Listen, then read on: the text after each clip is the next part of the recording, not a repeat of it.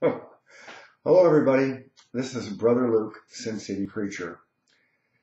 Well, I have taken a position on eternal torment in hell several years ago.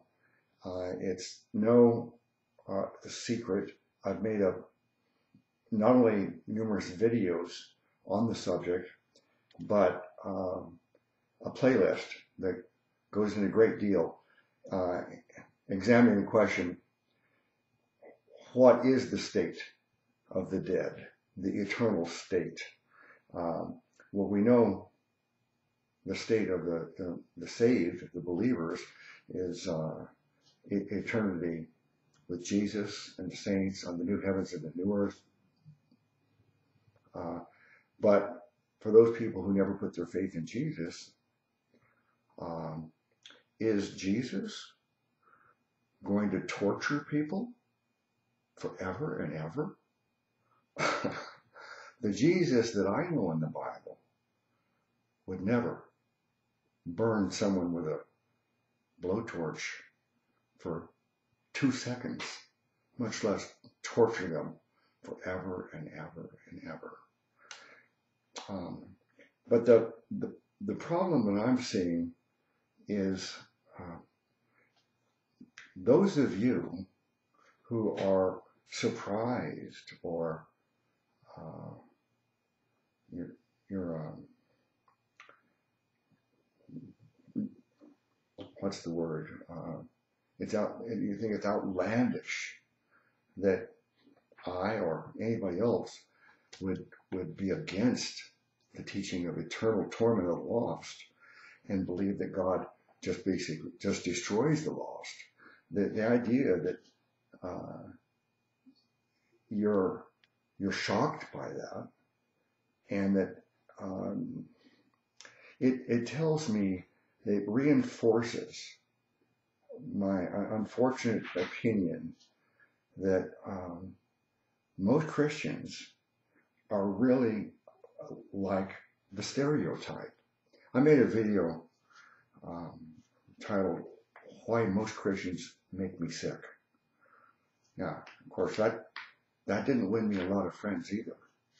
But the point is, from my experience being a Christian since December of 1986, that the charge that Christians are narrow-minded, bigoted, prejudiced, hateful, hypocritical, these charges, the Christians have been stereotyped to have these qualities. Unfortunately, those qualities are actually very true descriptions of many professing Christians. Now, are they really Christians? I don't know. But I do know that, unfortunately, that many Christians I have to deal with are just, sad to say, they're ignorant and they're fools. But in this particular case, the people who are sending me comments and asking me questions, oh, Brother Luke, I heard that you don't believe in eternal torment in hell. Well, the problem is the people who are raising this as an issue, they're arguing from ignorance. That's true. I would venture that 98 or 90%, 99% of all the people who protest against our belief that people are not suffering eternal torment in hell, but instead they're destroyed and they're annihilated. They perish. If you're arguing against that, almost all of you are arguing from ignorance because you've never taken the time to study the Bible on that particular subject and find out if the teaching of eternal torment is true or not. So it's really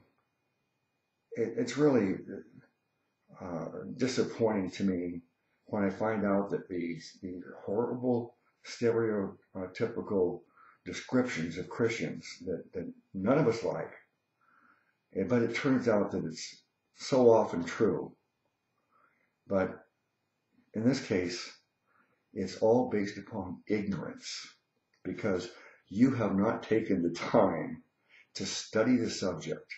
You just accepted what you were told and based upon a couple of verses, but you don't realize that there's 50 or 100 verses that say exactly the opposite. And you don't understand it. You don't know because you haven't been willing. Are you too lazy? Is it a character flaw? Or are you just being stubborn? You're just too busy? You don't have the time? But if you will watch my playlist, What is the State of the Dead? And or go to the YouTube channel or website, Rethinking Hell, you'll find out that there are many convincing proofs against eternal torment and supporting the fact that God destroys the lost. He doesn't torture them forever. So I guess my conclusion is, if you have not watched my playlist and studied to learn my point of view, and it's not just mine, this is a very, very common point of view. Many, many people have turned away from this lie that Jesus would torture people forever and ever and ever. Many people have turned away from that. And once they studied it, they found out the truth is, no, it's the death sentence, the second death. People die the second death and they perish. Our God, the God of the Bible, is not a cruel, sadistic God that wants to torture people forever and ever.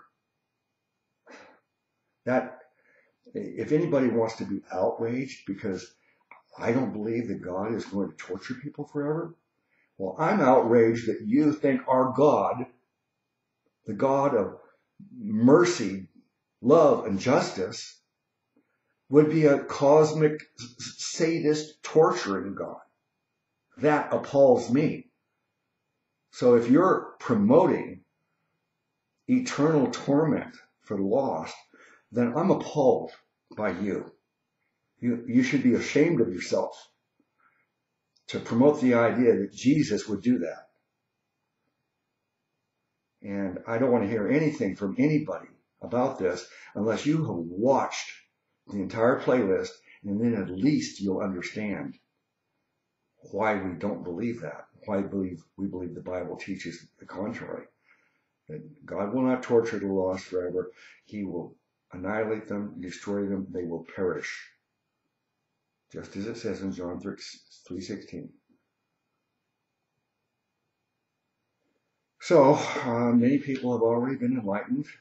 They study this out.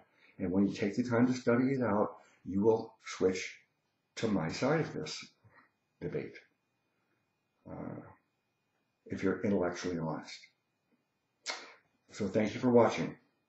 Bless you all in the name of our great Savior God, our great God of love and mercy and justice, Jesus Christ.